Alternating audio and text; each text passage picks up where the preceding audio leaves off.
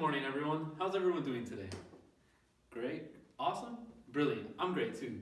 I'm really excited today for our lesson. So, by show of hands here, who did their homework last night?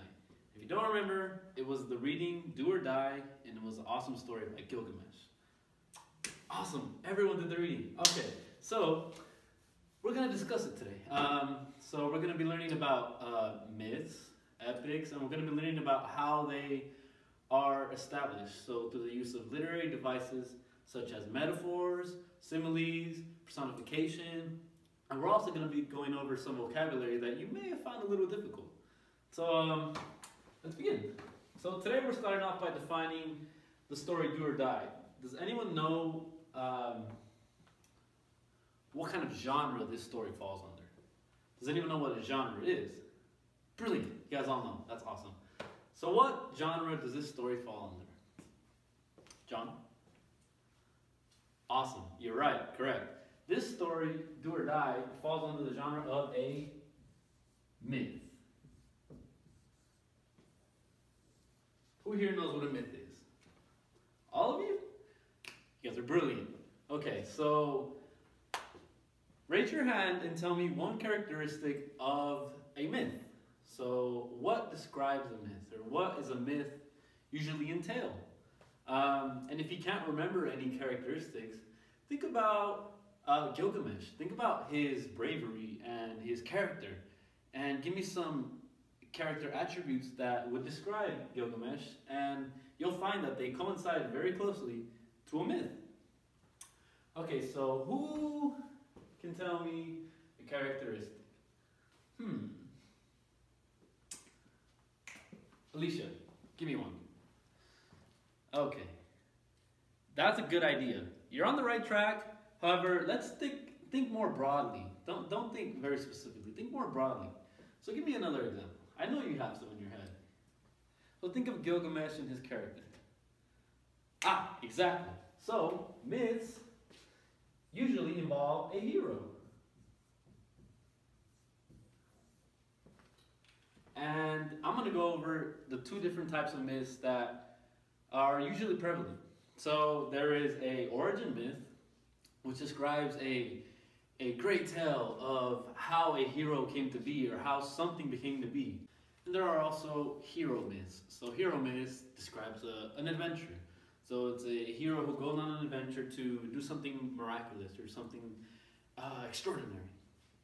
So give me some more characteristics of a myth. Paul? Perfect. They can either be true or false.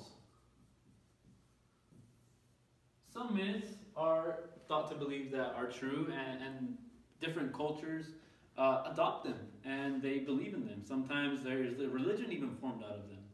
Yes, so another characteristic. Janice? Yeah, generally, in myths, the hero is always victorious. So who can tell me how myths become so extraordinary and so vast? How do they spread? Like, how do people learn of these myths all around the world? Paul? Yeah, that's true. That's true. People talk about it, and they spread it. These are called oral traditions. Awesome. So from this map, we can see that a myth details a hero going on an adventure. It can either be real or fiction, and the hero does something extraordinary and comes out victorious, and it is spread through culture by oral traditions. Awesome. Great job, guys. Let's see. Alright. So now, we're going to go over some vocabulary that might have been somewhat difficult for you. So as I read the story, even I had some difficulty with some of them. I had to look at the word twice and maybe think about, okay, that's what this word means. So, did anyone have any trouble with any specific words? Janet? Okay, splendor. That is a great word. So, splendor Splendor means, it means, we can infer that something is bright or something is glorious. Something glorious and bright. So if you could turn to page 64, I'd like someone to volunteer to read the third paragraph. Great, thank you. So in this sentence, you can deduce that Gilgamesh was glorious. He was bright, he was strong, he was fierce. So any other words that were a little difficult for you? And don't be shy, you know, I'll point some out if you guys can't think of any off the spot. Malign? Ooh, that's a 10-point word. Malign. So, malign, well, let's go to the sentence and we can check it out. So, malign, if you could turn to page 69, can somebody read me the sentence?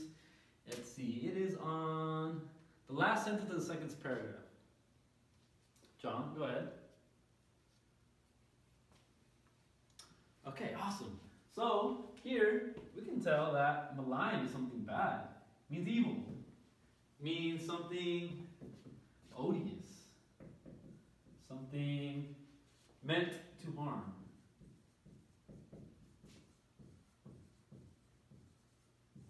So, malign, that's exactly what it means. Good job. I could think of one. Rash. Now, I know what you're all thinking. Rash, you know, oh, I got stung by a bee and I got a rash now. You know, that is one definition of the word rash. However, rash has two definitions. Rash can also mean someone who is hasty, someone who acts on impulse. So they don't think about what they're doing. They act on impulse. So if you can turn to page 65 and read me the sentence in the second paragraph, last sentence in the second paragraph, that'd be great. Cynthia, go ahead. Awesome. So here, clearly rash doesn't mean an itchy, a sore on your body. Rash means impatient action. Can also mean reckless. Many other things. So, the old wise councilmen in the city thought that Gilgamesh was acting rash. They knew how big Wawa was, but they saw that Gilgamesh still wanted to attack him and go and slay the demon. So they thought his impulse was rash. However, they don't know that Gilgamesh is actually a very strong warrior in battle. Okay, so I think that leaves us pretty well off on the vocabulary word. Let's move on. So we're going to talk about literary devices. Does anyone know what a literary device is? Okay, so I'll explain it. A literary device is a technique a writer uses to convey a message or to add a special effect to their writings. So some literary devices are metaphors, similes, personification, and hyperbole. So we're going to start off with metaphors. So metaphors can be a little confusing to describe, but once you understand it, it's really simple to make a metaphor. So a metaphor is when a subject is implied to be another subject to make a comparison between their similarities. So the purpose of a metaphor is to take a subject we understand and compare it to a subject we don't understand in order to learn something from it. Still confused? Here, have an example. So Gilgamesh is a lion on a battlefield. This is a metaphor. So assuming we don't know much about Gilgamesh, we do know a lot about lions. So what are lions? Lions are these fierce, big, strong, fast creatures. So you're saying that Gilgamesh is a lion. That means that Gilgamesh is also big, fierce, strong, and fast. So that's a decent example of a metaphor. Another example is Huwawa is a devilish monster. So assuming we don't know much about Huwawa, we do know much about devilish monsters. So what's a devilish monster? A scary, big, menacing, evil creature. So we can say that Huwawa is like a devilish monster, so he's also mean, scary, evil creature.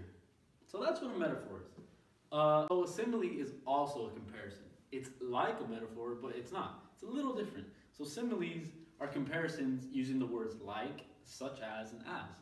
So a metaphor compares an object and says that it is a thing. A simile compares an object and says it's like a thing. It's as a thing. It's such as a thing. So an example of a simile is the student is like a mouse in front of the teacher. So obviously the student is not a mouse, but he's like a mouse. And what are mouse? Mouse are quiet, shy creatures. So you're saying that the student is like a mouse, so he's shy too, and he's quiet in front of the teacher. Another example is Enkidu is like a scholar. He always thinks before acting. So a scholar spends his days writing and reading and researching and doing scholarly things. They think about things. Enkidu also thinks about things. He always thinks about his actions before he does them. So you're not saying he is a scholar. He's like a scholar. So that's the difference. The similes and metaphors are very alike. The only difference is that similes use like, as, and such as when comparing. Another literary device. This one's fun. It's called personification. So does anyone know what personification means? No? Okay. So personification literally means to give unhuman objects human-like qualities. Confusing? Maybe some examples will help clear it up. Okay, so his hungry eyes. This is personification. Obviously, eyes can't be hungry. Eyes don't eat. But you're saying that his eyes are hungry. That means that they're searching for something. They want something. Just like when you're hungry, you want food. So this is personification. Another example is the light danced across the sky. Obviously, light can't dance. Humans can dance, light can't.